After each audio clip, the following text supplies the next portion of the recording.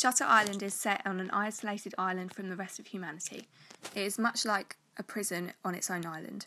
I like this rural setting as it adds to the tension and atmosphere of the unknown.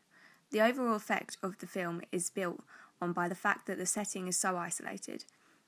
If this film were to be city-based, it would not have the same effect of complete isolation and imprisonment as it does being set in a rural area. This film is good inspiration for our short film as the isolated setting will add tension and a sense of unsafety and uncertainty to our film.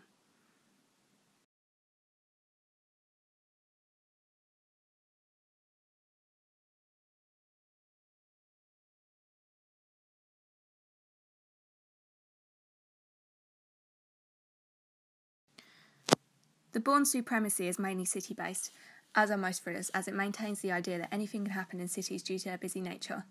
In this clip, Jason Bourne is on a rooftop, which is effective for this scene as it captures the tension through the overview of the busy city whilst trying to remain unseen. Bourne being able to view the woman he is speaking to on the phone adds tension to this part of the film, as you suppose that he will be caught out due to how close he is to the predator. I like this part of the film as it shows the phone call from both of their perspectives, whilst adding tension because of how close he chooses to be. This particular scene and setting can be used as inspiration in our film, as we could use a setting like this in order to have one of our characters in hiding.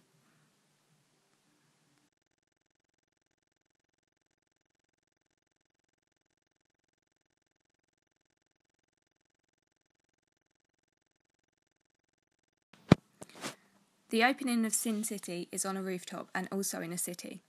I like this opening as the black and white effect makes the rooftop look very old-fashioned and modern at the same time. The opening of this film looks cartoon and surreal because of the setting.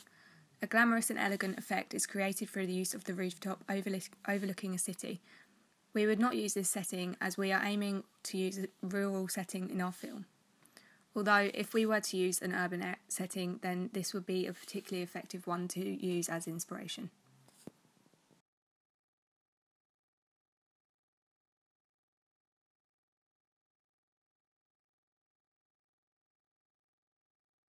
Firstly, the opening of Seven is set in a city, which is commonly used in thriller films as it is up to date with present times and is a great base for the action of which will take place throughout the film. I like the setting of this film as it adds a modern atmosphere to the film, which makes it more realistic and relatable. I wouldn't use this setting in our film though, as it would not run along with the main idea of our film, which is not as modern or up to date as the film Seven.